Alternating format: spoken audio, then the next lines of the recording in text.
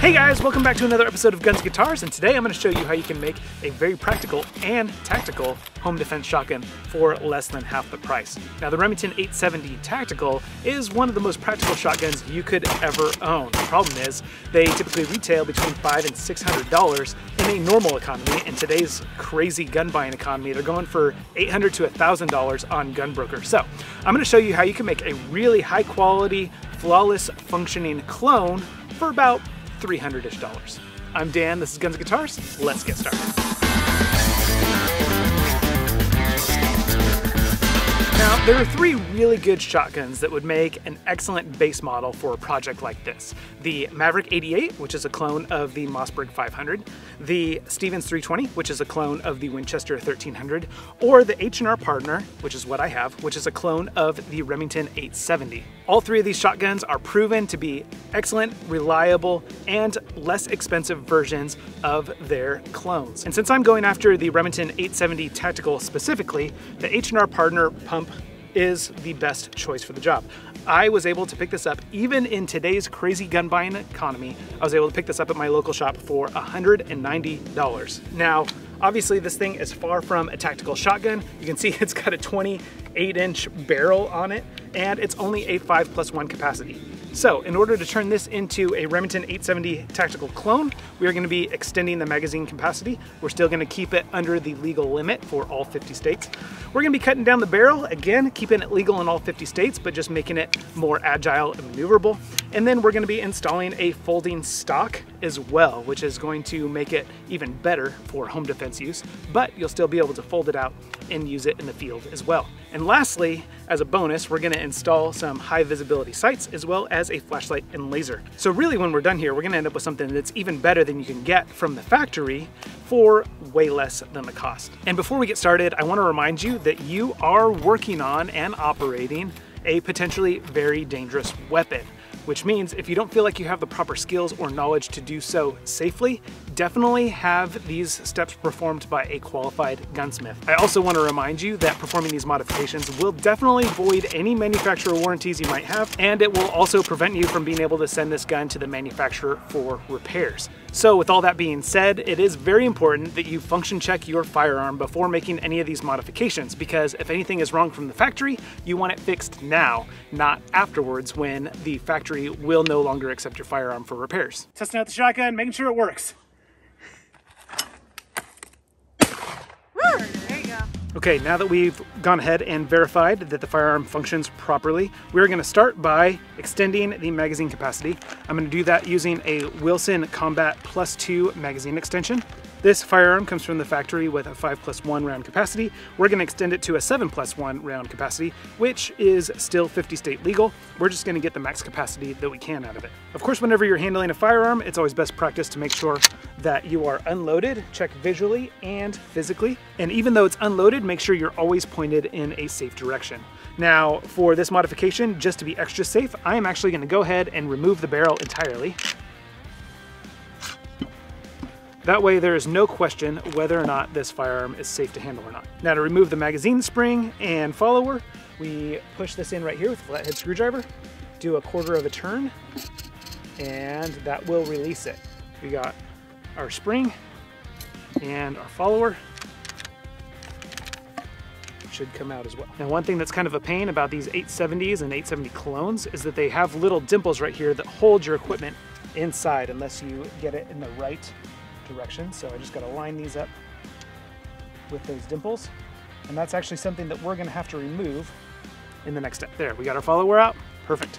So like I said, we have these dimples in the barrel, and we're going to have to grind those off from the inside in order for this new extension tube to work properly. Now for this task specifically, I'm going to be using a Dremel with a flex shaft kit and a small sanding drum. Now you definitely don't need this kind of equipment for the task. It's just going to make it a lot faster and easier. You can use just regular sandpaper wrapped around a pencil or a round file if you happen to have one, but this is going to be a little bit faster and I believe a little bit more graceful. All right, those little dimples feel pretty non-existent. I'll go ahead and give you a close-up so you can see what I'm talking about. All right.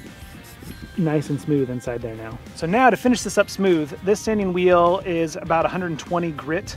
So I'm going to take some 220 grit sandpaper and just kind of smooth it up. The point is just to get off any burrs or any rough pieces of metal stuck in there that might cause a hang up. Thought about going to 320, decided to just go ahead and skip to 400. Again, just not going for super pretty, just going for super smooth and functional. All right, that feels nice and smooth. Let's go ahead and go up to 600. That is smooth. That is smoother than the rest of the inside of the magazine tube. I think that's gonna do great. We'll call it good. All right, let's clean out as much of that grime as I can with just some cotton patches. All right, now we're gonna run my bore snake through. All right, perfect. All right, now I'm going to go ahead and reinstall my barrel. All right, and of course want to make sure that we are still empty.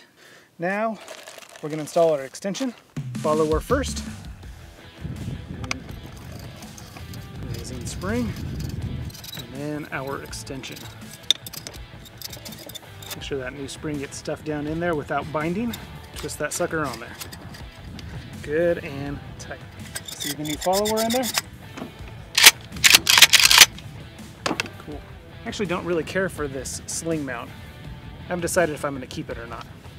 All right, so off camera just now, I loaded this thing to capacity and just dry cycled it 5 times in a row. And 5 times out of 5, it cycled every round reliably. So we're definitely good to go here. That's the good news. The bad news is this is supposed to be a +2 extension. When I loaded this thing to capacity, it actually took 8 shells instead of 7. Now I know for a fact this was 5+1 because I took it out and fired it. And so adding a +2 extension should have made it 7+1, but it in fact made it 8+1. And maybe the +2 rating on this is for 3-inch rounds. So I don't know how different states are going to calculate the magazine capacity, if they're going to use 2 3/4 or 3-inch shells, but I really wanted this thing to be 50 state legal since I do so much traveling in my motorhome. Now, the federal minimum requirement for a shotgun barrel length is 18 inches. Now, they don't specify whether that's 18 inches total length of the barrel, because part of this barrel goes down into the receiver, or if they expect it to be 18 inches from where it protrudes from the receiver. So you just want to make sure, just to be safe, that you're measuring from where it protrudes from the receiver with it installed properly. You want to make sure you're at least 18 inches. Most manufacturers go 18.5 just to be safe. And as you can see, my magazine extension goes well beyond 18 inches. So we're going to be cutting it. Let's see, it looks like my extension ends at about 20 3/4. So I'm going to probably cut it somewhere around 20 7/8 or 21, just so that I have some room to kind of grind it down even without going shorter than my barrel extension. So I'm going to go ahead and tape that off, and then we'll remove the barrel and cut it down. And that's really just a general placeholder, all squared up once I remove the barrel. Now, as you can see, I obviously did not do a very good job taping this off square, so let's go ahead and square it up now. The cool thing about cutting down a shotgun barrel versus a rifle barrel is that there's no rifling inside that we have to worry about crowning. Because with a rifle barrel, because the gas flows through that rifling to twist the bullet, you need to make sure that the gas leaves every single portion of the rifling at the exact same time. So not having a perfectly trued cut barrel and properly crowned barrel will result in terrible accuracy. But with the shotgun, we got a smooth bore. We don't have to worry about that. So we can just grind it down as flat as we possibly can, and it shouldn't mess with our patterning much. Got a grinder with a cutoff wheel, and I know that I'm not going to cut it perfectly square on my first pass. So once it's cut just above the blue tape, I will get my grinding wheel and we'll grind it down square. All right, clearly not square, but I've got it set up about as plumb as I possibly can. So we're going to square it up now with the grinding wheel, and then I will check with a real square to make sure that we are square all the way around. Now, angle grinder, orbital sander, excellent tools that I think everyone should own. But if you don't own those tools, no problem. A hacksaw and just a regular sanding block will get the job done just as well. It's just gonna take a little longer. So, if you can cheat, you may as well.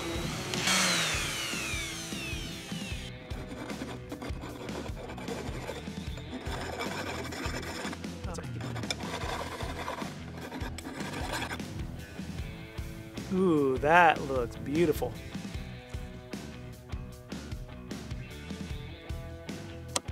Using these same little scraps of sandpaper, I'm going to deburr.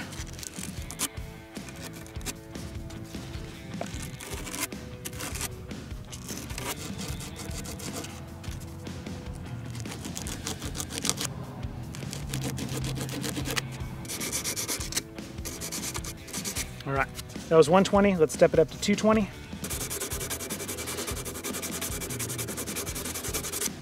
And this step right here, you guys, is exactly why you want to cut a little bit more than you actually want, because while I'm not removing a whole lot, I am removing some.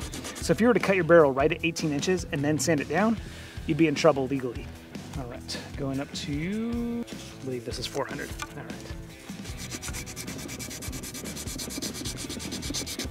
Now, one of the reasons why I'm polishing this is because I'm not planning on putting a finish coat over this to protect it from rust. You could, you know, spray some Cerakote or something on this, but I'm not gonna do that. I'm just gonna polish it up, get as many of those little micro scratches out as possible, and then I'm gonna just make sure that when I'm cleaning it and lubricating it, that I am always putting just a little bit of oil up here. All right, Dremel with a polishing wheel, some brown polishing compound. Look at how beautiful and shiny, perfectly polished that is. All right, let's go ahead and reinstall this thing and see how she looks with her new barrel. Gosh, that looks beautiful. That looks professional. I am happy with that, very happy. Actually, before I do that, let's run a bore snake through it just to make sure it's perfectly clean.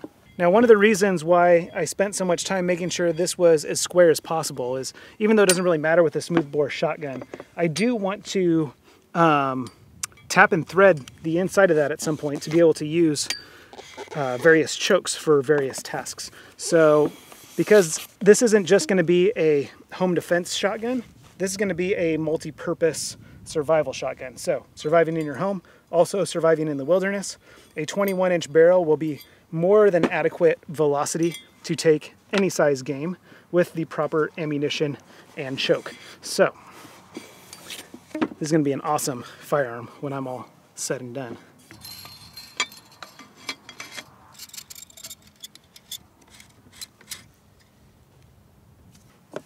Now, doesn't that look a whole lot more tactical? Very cool. I'm happy with this. This turned out great. Well, so far, this project is going so well, why don't we go ahead and just keep moving along?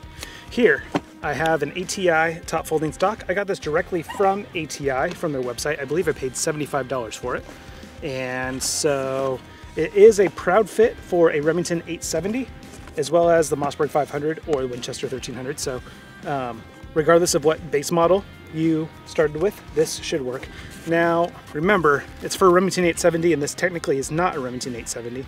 And if I can ever figure out how this package opens, we'll find out if it will fit without modification or not. Good grief. Who are they trying to keep out of this?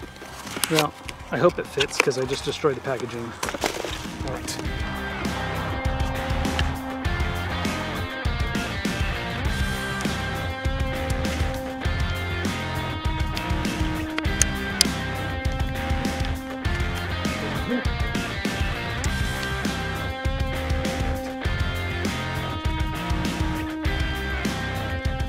That will do.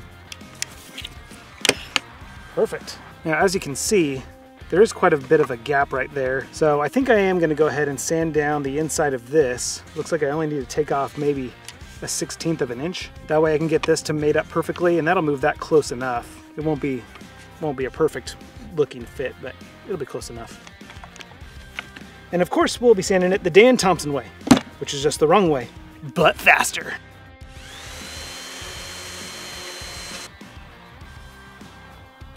There we go. That is a much better fit. No more gaps there on either side. Perfect. All right, for sights, I got these sweet Truglo fiber optic high visibility sights. These are the Gobble dots. These got great Amazon reviews. And I'm definitely gonna do the front sight post. I haven't decided if I'm gonna do the rear sights or not. That depends on, I don't know. I still wanna be able to shoot clays with this thing, and that might slow me down. It's definitely more for turkey hunting, so definitely come in handy. These, as you can see, come with a 3M adhesive backing. I don't think that I'm going to use that because I'm not sure that I would trust that. So I think I'm probably going to attach it with some JB Weld.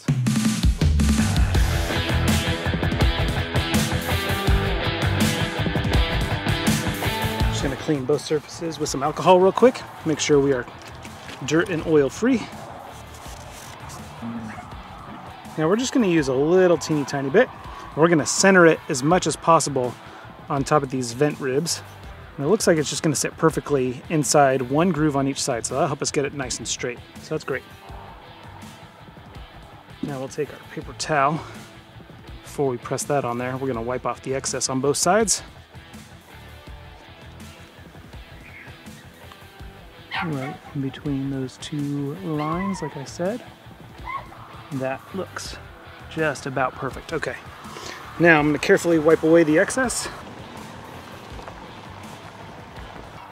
Let's tape her down so she can set up overnight.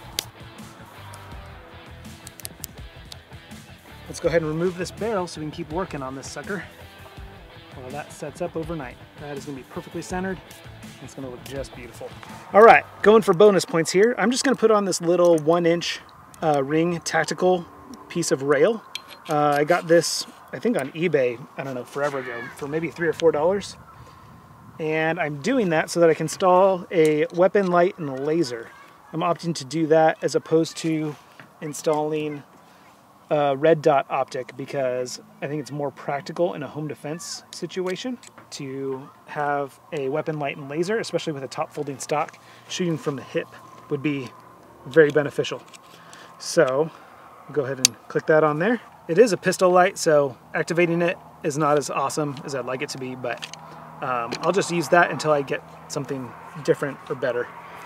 And yeah, man, I can't wait to see what this thing looks like tomorrow morning altogether. All right, guys, it's range day. I've been putting this day off for a while because the weather has been so freaking cold, hoping that it would get a little bit warmer. But that's unfortunately not the case. According to my watch, it is 18 degrees outside, so this is gonna be a very quick range trip. But I wanted you to see how awesome my JB Weld job turned out on that front sight. I mean, it looks factory. You don't see any globs of JB Weld anywhere, and it's on there rock solid. Now, I did end up adding the rear sights, but I did not JB Weld them. I just used the included 3M tape, which means it could potentially fall off while I'm test firing it. But I didn't want to, I'm not sure if I want to keep them. You know, I told you in the beginning, I still want to be able to use this gun for shooting clay birds and stuff, and I just don't know if I'll be able to do that with these. So I just wanted to try it out first. And then I also wanted to, you know, I want to make sure that it's aligned properly with the front sight so that it's on target. And once I JB Weld it, it's going to be on there for the rest of its life. So obviously I wanted to do that. But look how freaking cool this thing is. Is this thing rad or what? I am very happy with how this thing turned out. Also, I'm not in my favorite spot for shooting today. I can't throw clay targets here. So all I have is a stack of tires to shoot into as my backstop. So I'm just gonna hang some steel gongs real quick, and then we're gonna test the function of this thing, make sure it's shooting on target. Just have to show you guys these new targets that I got real quick. You guys have seen my dope gongs before? You know, when you hit the bullseye, you're like, oh man, that's dope. But check out these sweet new guys I got from Shooting Target 7. We're gonna be having a dedicated review video for these coming up soon. But they just sit right on top of the T-post, and they just really complete your cheap budget T-post steel gong setup. They make it look so much more professional and really inexpensive too. So I'm super excited for these. Also, after further research, I realized that I'm actually good with the 8+1 capacity of this thing in all 50 states. That 7-round limit is actually for semi-auto shotguns. There's no regulations in most states on total round capacity of pump action shotguns. I think the one exception is New York, where it's okay if you have a capacity to hold more than 7, you just can't store it with more than 7 rounds in it. I think, I don't know, not legal advice. Anyway, it's really actually the pistol grip that's gonna get me in trouble, I think, in most states. So I'm gonna hold on to the shoulder stock to make sure this thing stays 50 state legal. All right, that was all 8, without issue. Oh no, I didn't even realize it, but my light fell off. Oh, I guess this little pistol light is not up to the recoil of a 12-gauge shotgun. Believe it or not, I actually had this light fall off of a pistol, which is why I'm not using it. And looks like it's gonna be the same issue here. So yeah, I'm afraid I just can't recommend this Olight Balder Mini. I really wanted to like it, but yeah, I'll be on a search for a different weapon laser combo.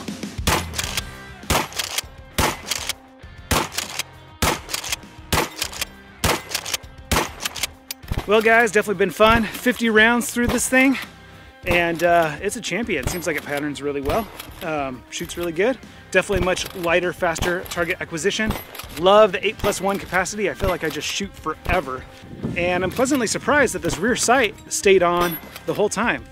I'm still not sure if I like it yet. I think it does slow me down more than it helps me for now. I think it's definitely better for like long range turkey shots and I don't know, hunting with buckshot or slugs maybe. But yeah, as far as just self-defense tactical stuff, and I'm assuming hitting claybirds out of the air is gonna be a little bit harder too with that rear sight. So still haven't decided yet. I still gotta try shooting claybirds, but unfortunately, like I said, can't do that here or today. And it's freezing cold, so I'm gonna go home. I will definitely do a range update when I have an opportunity to throw some clays with this thing. And if you wanna see that, definitely hit that subscribe button. Until next time, I'm Dan, this is Guns and Guitars. I'll see you in that next video.